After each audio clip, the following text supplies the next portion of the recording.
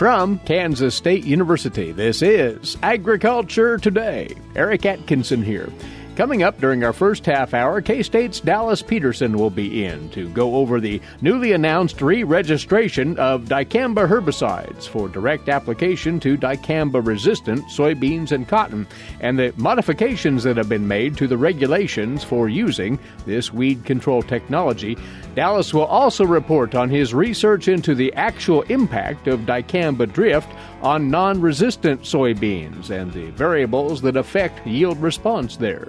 Also today, K-State's Charlie Lee will take a look at a promising new rodenticide approach to pocket gopher and vole control in crop fields and home lawns, which may eventually be labeled for use. These topics and more covered next on Agriculture Today. What is radon?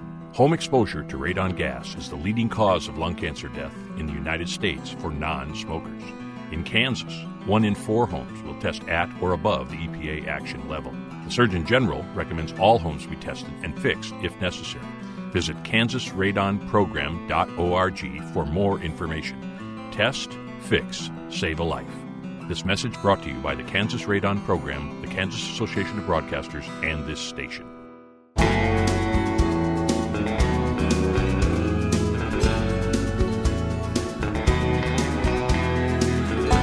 You're tuned in to Agriculture Today. Thanks for joining us once more.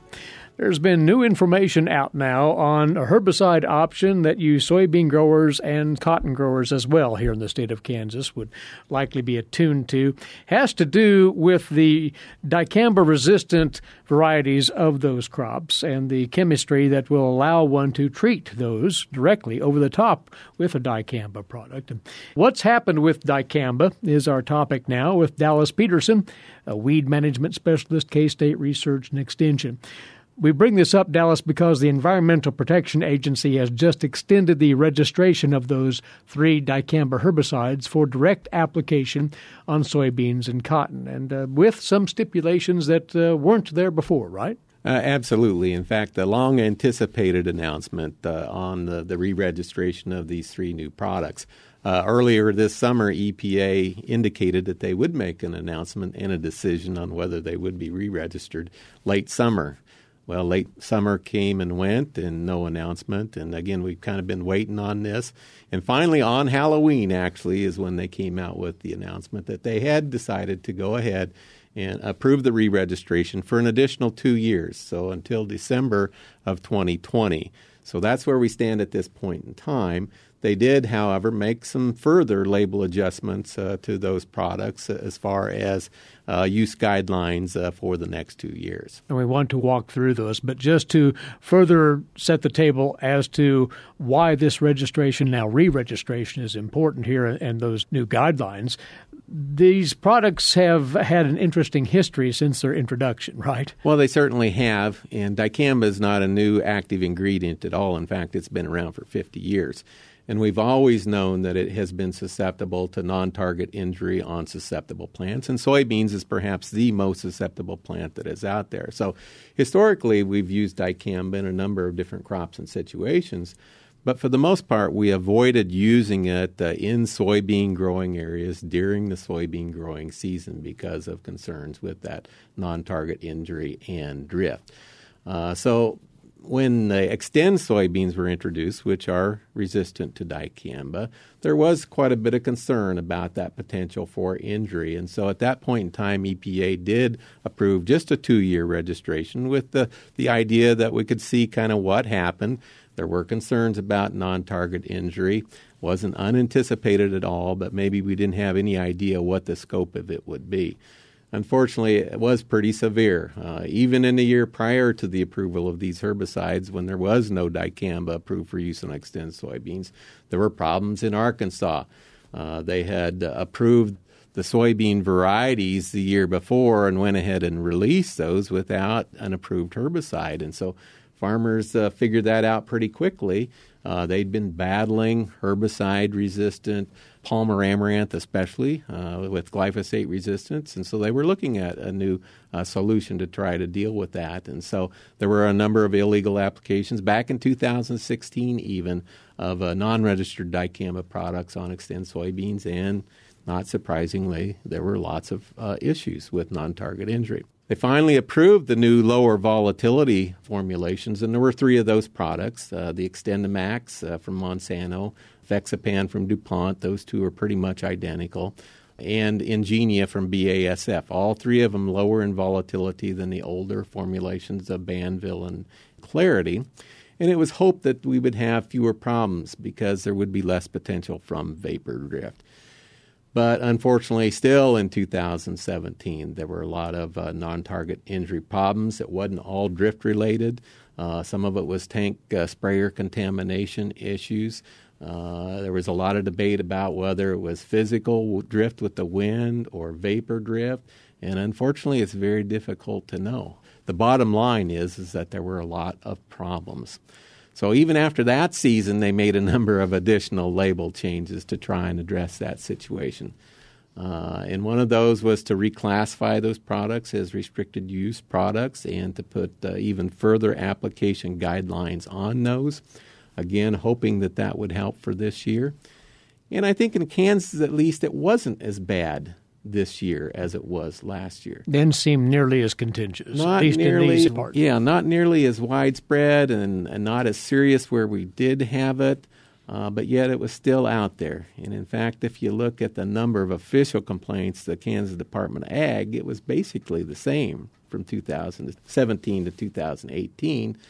But again, a lot of people don't report it to the Kansas Department of Ag. It's only those real contentious situations normally where that gets reported. So my perception, at least, is it wasn't nearly as serious this last year as the year before, but it still was more common than we would like it to have been. So that brings us around, Dallas, to the newly announced registrations and the additional precautions with using dicamba herbicides over the top of these resistant soybeans or cotton.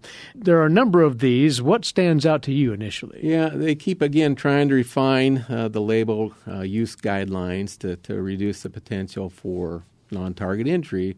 But again, we don't fully understand, I don't believe, everything that's going on, unfortunately, and applicators are still not clear on all of the guidelines because they're very complex, it seems like, and oftentimes not real clear to the applicator.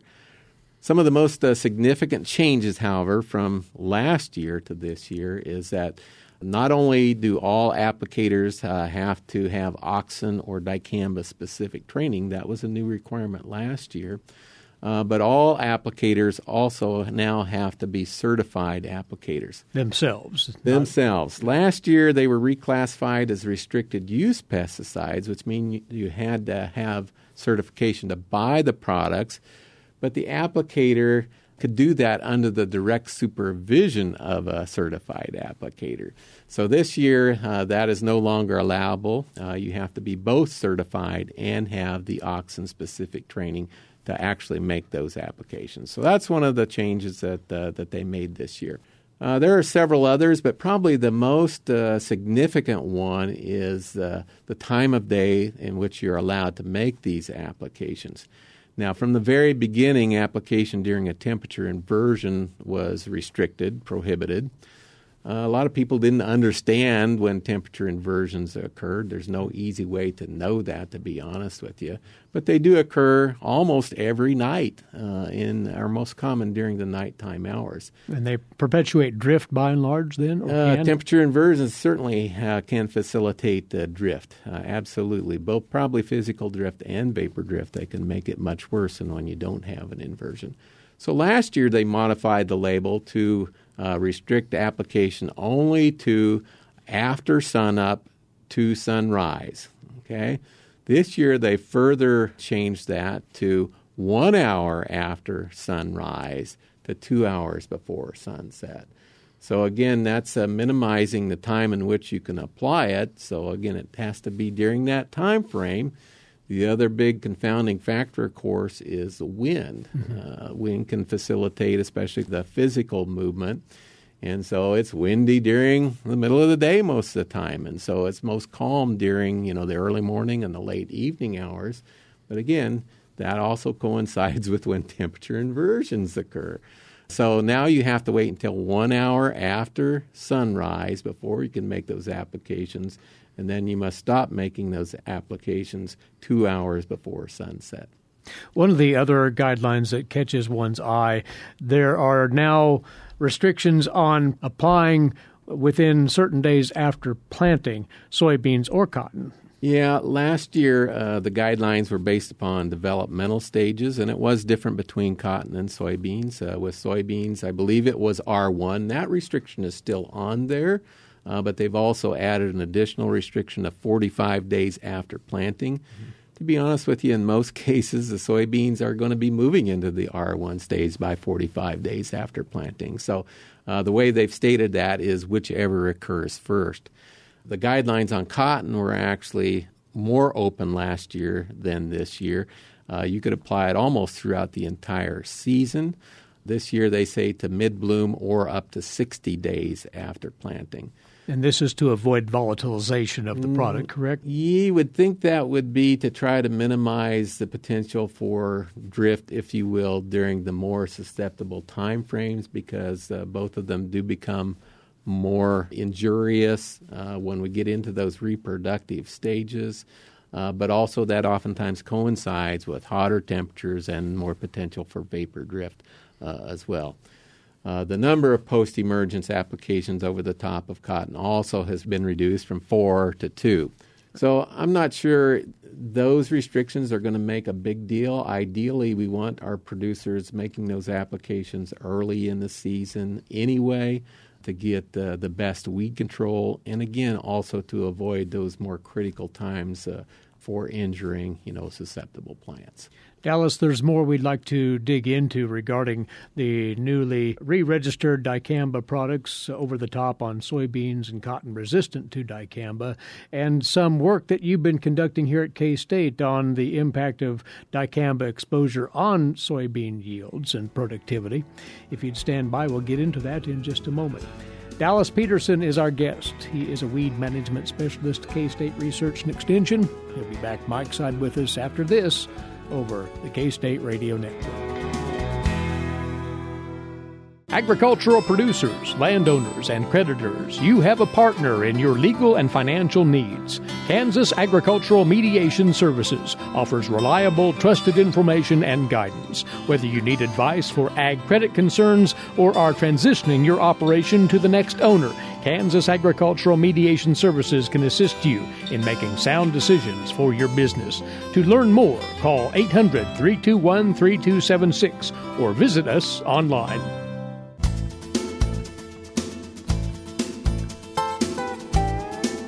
We're back now on Agriculture Today, and our guest is Dallas Peterson, Weed Management Specialist, K-State Research and Extension. We're exploring some of the finer points of the new announcement out of the Environmental Protection Agency upon the re-registration of 3 dicamba herbicides for application on dicamba-tolerant soybeans and cotton. That word just came out here a few days back. Dallas, you just walked through some of the finer points of the re-registration details here, but there's still some latitude here in as far as how this will all be handled from state to state. Yeah, one of the other changes that I failed to mention earlier is that the oxen-specific training now has been clearly stated that it has to be done every year. And so that's quite a burden. We spent a lot of time doing training last year, and it was not the same from state to state. In some states, only the registrants provided the training.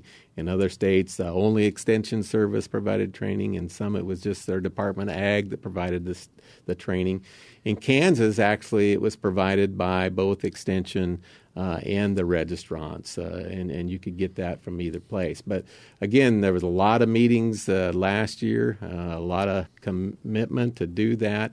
That is the other thing that came out of the re-registration process, is that they were going to require that on an annual basis. Now, maybe they'll go to more online training, and especially after the first year when we did a lot of in-person training, maybe that'll be the way to go in the future. But time will tell. We have to hear from the Kansas Department of Ag as to what their requirements are going to be. That is pending. And in the past, when dicamba drift issues arose, individual states had an opportunity to reinforce limitations of use of the product even further. Is that still? Well, that certainly has been the case. And in fact, probably the most restrictive state last year was Arkansas, where they had major problems the 2 previous years. They banned the application of all dicamba products after April 15th. But interestingly enough, they still had a significant problem even after doing that. So again, that was an indication that there were a lot of illegal applications going on. So we'd like to think that the states would have the latitude to provide or add some additional restrictions. However, there has been some questions raised about whether they can actually do that or not. So again, time will tell on how that all shakes out. So as you would talk with, and you probably will be talking over the winter during the meeting circuit with producers about what's out there in regard to the dicamba-resistant crops and the availability of herbicide applications on those crops, dicamba, of course, what are you telling producers or planning to as far as what they need to think about in utilizing this technology? Well, again, I think they just need to be careful with the use of the technology. And the other question that comes up is, what was the impact of the injury? There was a lot of concern because it was very widespread. It's very visual. And soybeans, again, are extremely susceptible at very low rates. They've seen visual injury symptoms at rates as low as 1/20,000th of a typical field use rate. So just because you see injury doesn't necessarily mean that you're going to see a yield loss. That doesn't make it right, okay? We still don't want to have to worry about a non-target injury, but there still were a lot of questions about what was the true yield impact of the non-target injury. And so that's getting right at the research you've been conducting here, correct? It really is. And so the Kansas Soybean Commission indicated that they were interested in some further research on the impacts of the dicamba injury on the soybeans. So we proposed some research. It wasn't novel research by any means. In fact, there's been previous research looking at the effects of dicamba on soybeans. But we proposed a study in which we would apply dicamba at 3 simulated dicamba drift rates, 1/1000th, 1/500th, and 1/100th of a field use rate. And we kind of use that 1/100th as a threshold dosage because with a lot of herbicides, you don't even see symptomology at rates less than 1/100th. But clearly with this one, you can. So we applied those 3 rates at 3 different timings, the V3 stage of growth, the R1 stage of growth, and the R3 stage of growth. So the early vegetative stages of growth and then 2 early and mid-reproduction stages of growth. And previous research, again, had indicated that there was more potential for injury and yield loss once you get into the reproductive phases. So, again, we just wanted to document that and confirm that. The other thing that we did that really hadn't been done much in the past is to look at multiple exposures because we're pretty confident that that occurred. If you have a non-extend soybean field kind of surrounded maybe on all sides even by extend soybeans with dicamba applications at different timings, there's a good chance that they're getting hit more than one time. And so, again, we applied the dicamba at those same 3 rates at different timings, each one by themselves at those 3 timings. We had the combinations of 2 different timings and then also even 3 different timings at the 3 respective rates. And as you would expect, we saw an interaction among the timings, the rates, and the multiple application exposures. And certainly, as had been experienced in the past, there was less visual injury symptoms with the early exposure at the V3 application timing than when we got into the reproductive phases. And it also persisted much more through the season with the later exposures than at the V3 stage. In fact, by late in the season, we didn't see all that much injury from the applications at the V3 stage. If you didn't have an untreated check next to it, you probably wouldn't even notice it. That was not the case with the applications at the R1 and R3. That was noticeable through the entire season. Of course, we saw a rate response as well, more injury from a higher dosage. Unfortunately, you really can't distinguish dosages out in the field. You have no idea what dosage it was exposed to. And as you would expect, much more of an effect with the multiple exposures than with a single exposure. We harvested those a couple of weeks ago. Unfortunately, we got delayed with harvest because of all the rain. Now, it had been very dry through much of the growing season, but then we got later. That probably had some impact on the growth and production of those soybeans as well. And again, as was the case in the past, the yield reduction was not as great as you might have expected from the injury symptoms early in the season. To what degree, though? Yeah, and in fact, we ended up getting actually halfway decent yields on our untreated check in the mid-40s. With the V3 applications, we actually saw very little yield loss, regardless of rate, at the application timing, and that's kind of what we said. Okay, if it happens before it goes reproductive, it's probably not going to be all that serious. As we got into the R1 and R3, we saw more yield loss, and especially at the 1/100th use rate, quite a bit more so than at the 1/500th and 1/1000th. And really didn't see all that much yield loss at those two rates from a single exposure, regardless of timing. And then as we got into the multiple hits, of course, the injury and the yield loss increased fairly dramatically, especially, again, when we had multiple exposures in those reproductive stages. And we experienced as much as about 70% yield loss from the 1/100th use rate exposed at all three timings. So, again, there was a gradient there depending upon when the exposure occurred, what the rate was, and how many times that it actually got injured. And that would be kind of what you would expect. So that collectively considered, it's clear that dicamba-sensitive soybeans will be affected. But how does this factor then into good stewardship and management of dicamba usage on resistant soybeans nearby? Well, again, primarily we want to follow those label guidelines. They are there for a reason. And the other, I think, very critical factor, again, is when and how we use the dicamba. The early season application posed much less risk of causing a problem in the first place. And if we do see a little bit of non-target injury from those early season applications, the long-term impact is going to be much less. That doesn't make it right. You shouldn't have to worry about it, but it is going to be much less. So, again, follow the application guidelines. Communicate with your neighbors. That's a very important part of this stewardship process. And, again, I think we did see that this year. Farmers getting together, making each other aware of what kind of soybeans they were going to plant, where they were going to plant them, and just avoiding those scenarios when you are at greatest risk of causing a problem. It sounds like, in closing, Dallas, progress is being made that may allow for this technology to be utilized in a practical and safe fashion at some point. And we would hope so, because it has been beneficial from a weed control standpoint. Yeah. Now, we don't want to rely just on that, or we'll have the same problems again with resistance to dicamba. So good stewardship is extremely important. It can work well from a weed control standpoint, but just make good judgment on when you apply and how you apply it. And producers, be alert to further information on the new registration. It's actually a re-registration of those 3 dicamba herbicides to be applied over the top to soybeans and cotton, which can tolerate those applications as information rolls out here in the coming weeks. And we appreciate the word on all of this. Dallas, thank you for coming over. My pleasure. Not really a fun topic, but obviously a very important one. That's Dallas Peterson. He's a weed management specialist, K-State Research and Extension, and we'll return with more on this Agriculture Today. Hamburgers, roast, ribs, steak, or whatever you prefer. Beef, it's what's for dinner.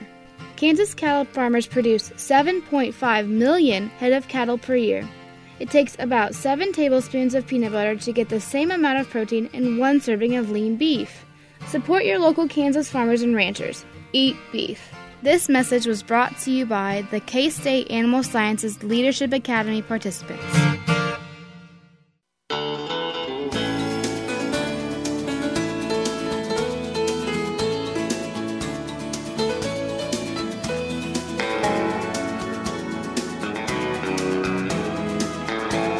You're tuned in to the K-State Radio Network and Agriculture Today. Eric Atkinson with you, and welcome back. Now, today's agricultural news headlines for you, courtesy in part of DTN. Beginning with the harvest progress and crop condition report from the USDA. And for the week ending this past Sunday here in Kansas, our topsoil moisture supplies 19% surplus and 78% adequate, only 3% short to very short, while subsoil moisture supplies 9% surplus and 84% adequate, 7% short to very short. The condition of the Kansas winter wheat crop, 46% good to excellent, at 38% fair and 16% poor to very poor. Winter wheat planting now 83% complete, 95% is the 5-year average for the date. And winter wheat emergence at 69%, that's behind the 81% average for the date. The Kansas corn harvest, now 85% complete, still behind the 90% average. Soybean harvest, 63%, still well behind the 82% average. And the grain sorghum harvest at 49%, even more well behind the 69% average for this date. As for corn and soybean harvest progress nationally now, we turn to the USDA's Stephanie Ho with this report. USDA meteorologist Brad Rippey has the latest corn harvest numbers for the week ending November 4th. We did see a modest increase overall from 63% overall harvested a week ago to the current number of 76%.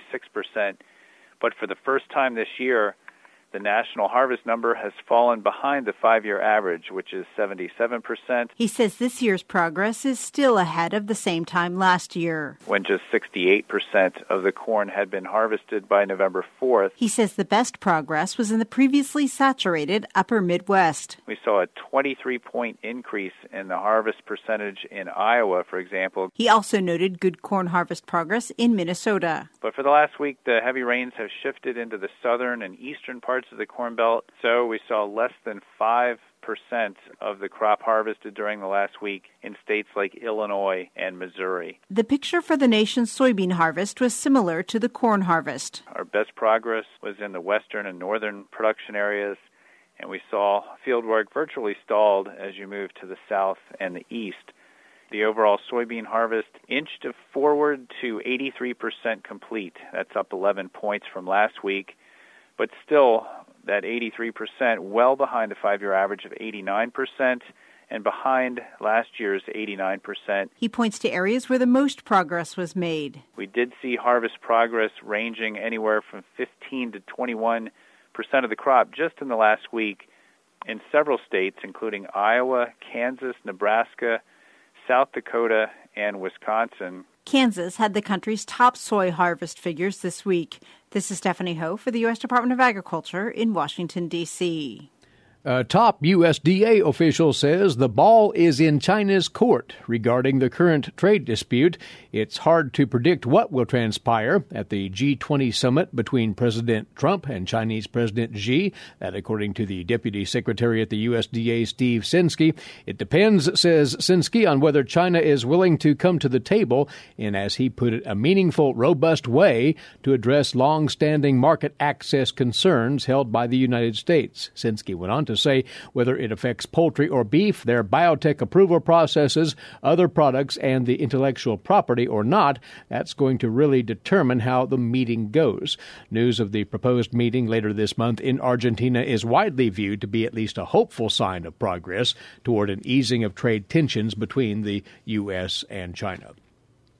And the value of U.S. agricultural imports slipped to $9.46 billion in September, according to the USDA, the first time under $10 billion so far in this fiscal year. That put total imports at a record $127 billion. Ag exports, meanwhile, eased to $10.3 billion in September, pushing the total for the fiscal year to $143 billion. That was below the level expected by the USDA of $144.5 billion. The monthly trade surplus was $852 $2.2 million for a total trade surplus in fiscal year 18 of $15.8 billion. Next up on Agriculture Today, this week's edition of Milk Lines with K-State dairy specialist Mike Brook. Mike? Today I want to visit with our Kansas dairy farmers concerning the corn silage that we've harvested in 2018 and some feeding recommendations that we might want to consider as we move forward. I know many of you probably haven't started feeding your 2018 corn silage, but some have, and there's been some mixed results with that. Some have seen milk production go up and some have seen it go down. Probably a lot of different reasons for that. Obviously, the 2017 and the 2018 crop are vastly different. 2018, in many areas, we had drought and a lot more stress, so we may have less grain levels. But a more important part of that is that the fiber digestibility might be vastly different in 2018 than it was in 2017. Why is that? Well, in general, when we have weather stress, i.e. dry weather or drought, the digestibility of the NDF in the plant goes down significantly. You couple this with the fact that we may be dealing with less starch in those silages, and now you have a double-edged sword which can really reduce the milk production in your herd. Add to that the fact that the starch may not be fully available yet. Generally, it takes about 120 days of fermentation before we really have the adequate breakdown of the starch formed in the kernels so that cows can get maximum benefit from that. Some things we can do to identify whether or not this forage quality, i.e. the silage quality, is really the issue would be some things we can do in the laboratory. On the fiber digestibility side, I'd encourage you to work with your nutritionist and look at several different factors from laboratory results. One of those would be NDF 240 digestibility, or undigestibility if you want to look at the reverse side of that. And the undigestibility part is maybe the more important part. That gives us an idea of how much of that fiber is really truly undigestible in that particular forage. Another thing you can do to try to assess the starch availability is to look at 7-hour starch availabilities and digestibilities. Again, that can be done in the laboratory. So some testing of your forages may be in line, particularly if you're not seeing the level of milk production in your herd that you'd like to see as you move to 2018 corn silage. Now, if you're still waiting to start feeding that 2018 corn silage, one thing you can do is you can get some analysis done before you actually start feeding. That may help you avoid some drops in milk production because you can make adjustments to the diet. Again, you need to work with your nutritionist carefully, recognizing that we probably have some challenges with our 2018 corn silage. This is Mike Brook with K-State Research and Extension. Thanks, Mike, and this is Agriculture Today. While many people know hunger is an issue in developing countries, it is also a problem in our own backyards. In 2010, 1 in 7 Kansans struggled to put adequate food on the table. 2 K-State Research and Extension programs are tackling this problem. The Family Nutrition Program and Expanded Food and Nutrition Education Program reach thousands of Kansans in more than 70 counties. They learn how to eat healthy with a low budget. For more information about these programs, visit ksre.ksu.edu.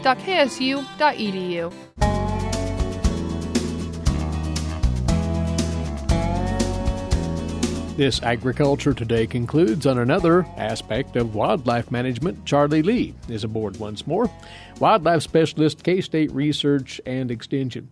Charlie will venture into the topic of field and turf rodent control today and new research on a possible remedy to certain rodent problems. And what we're talking about here primarily would be pocket gophers and voles, you say? Yes, pocket gophers and voles can cause an extensive amount of damage in a variety of situations.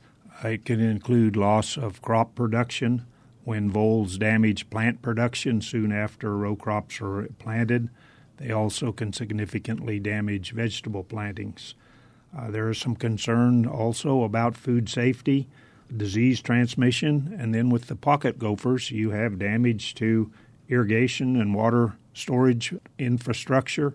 You also have loss of forage being able to be harvested because of the mounds, and then the thinning of some of those alfalfa stands, all caused by pocket gophers. We've tried for a long time to use integrated pest management to solve some of these damage situations.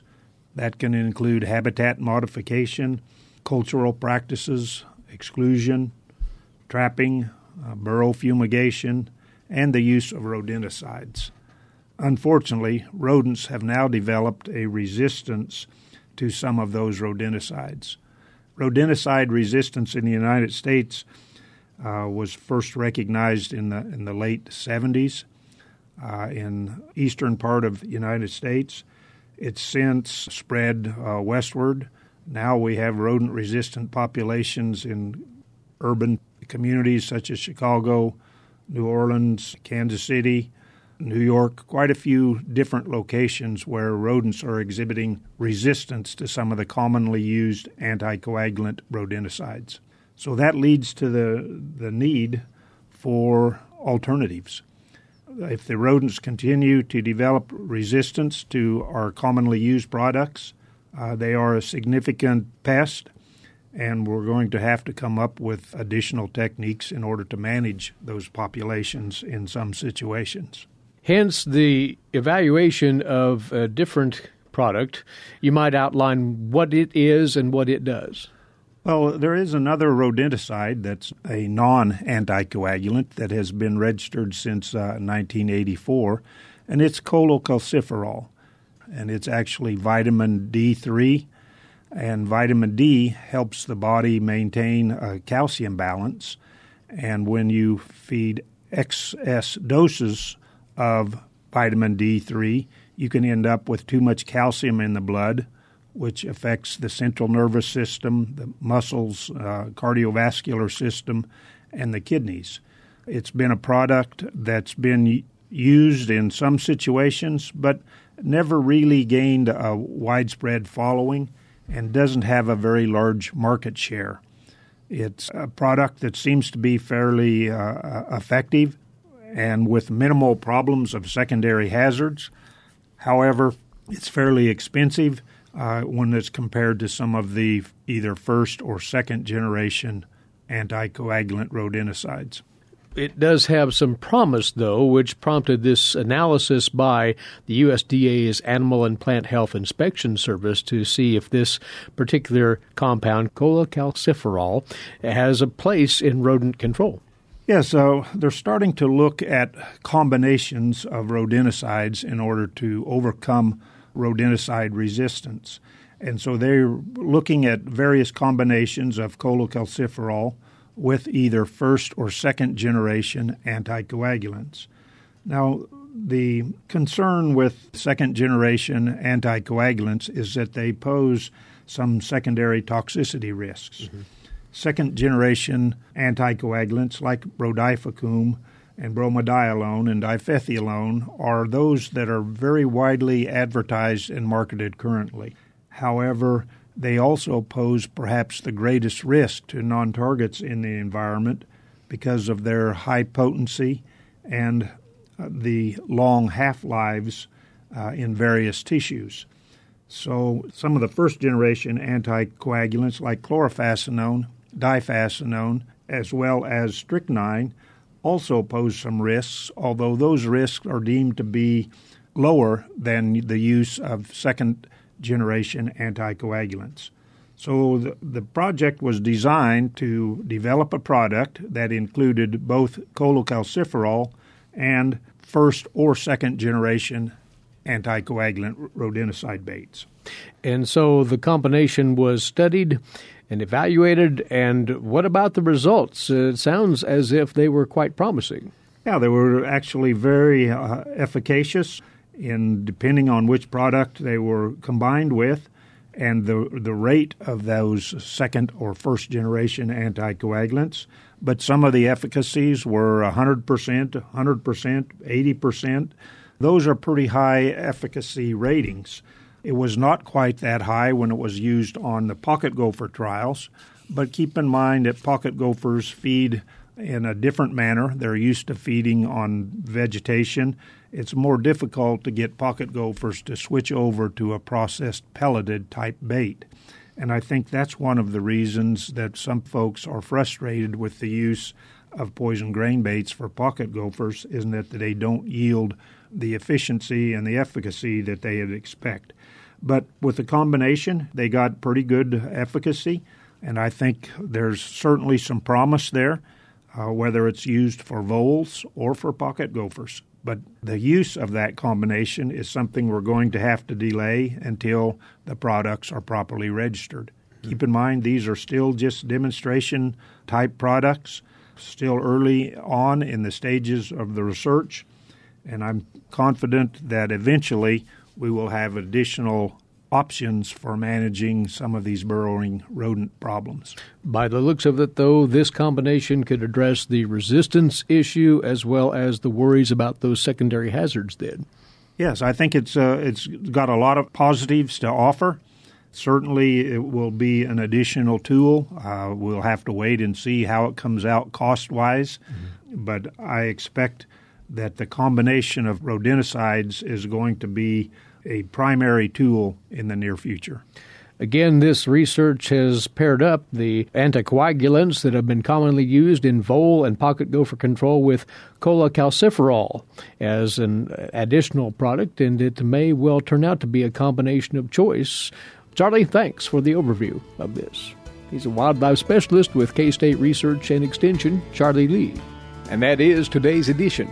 As always, thanks to you for being along with us. Eric Atkinson here for Agriculture Today over the K-State Radio Network.